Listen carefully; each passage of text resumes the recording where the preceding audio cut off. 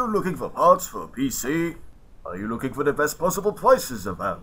Do you want to make sure that they are compatible with your device? Then you need to check out PC Part Picker, which can compare the price of PC parts across a whole range of websites. Then check out the link in the description for more details.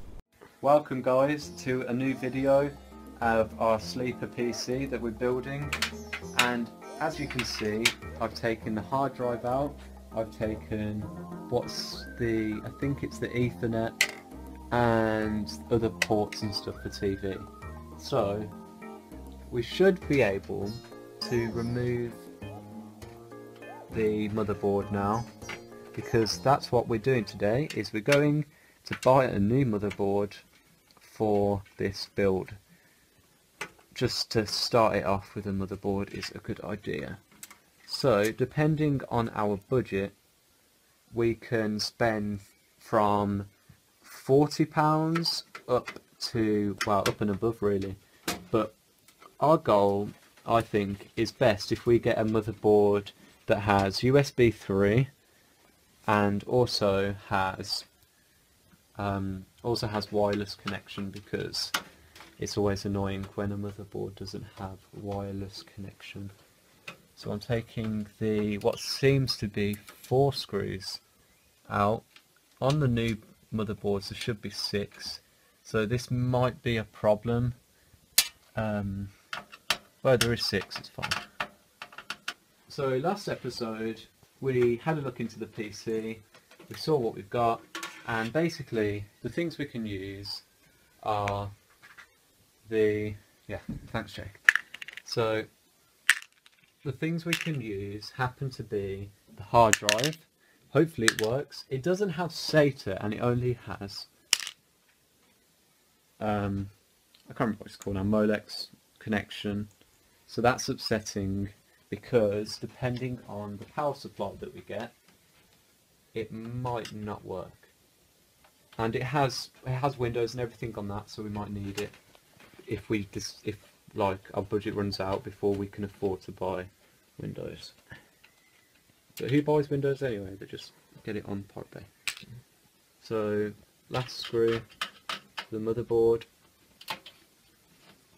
and after we get the motherboard off we can have a look to see what CPU it did have before it died. I guess we're gonna go on an adventure to PC World, buy a motherboard, and then come back, install it, and see if it fits. Right, we have just arrived at New Oscar at a PC World. Yeah, boy.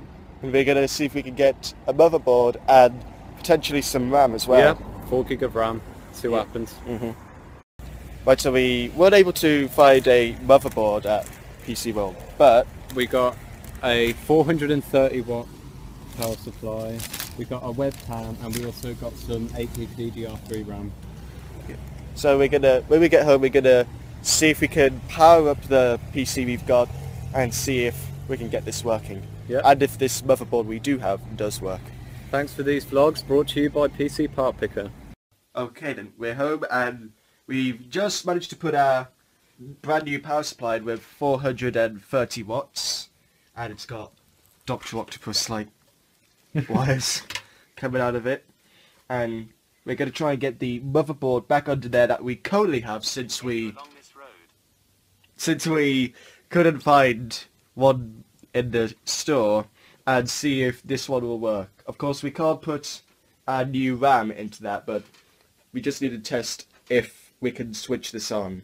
Hi guys, welcome back, and thanks for watching this video. We've done many things today. We've had a good eventful day. We went to PC World, got a power supply, a webcam and some RAM. And what have we done, Jake? Come on. And we've managed to fit it all inside of the case that we've got right here. The motherboard is going to go away, the old one, and we concluded that the problem with it before was not the power supply, because we fitted the new one in and Still it didn't work. start.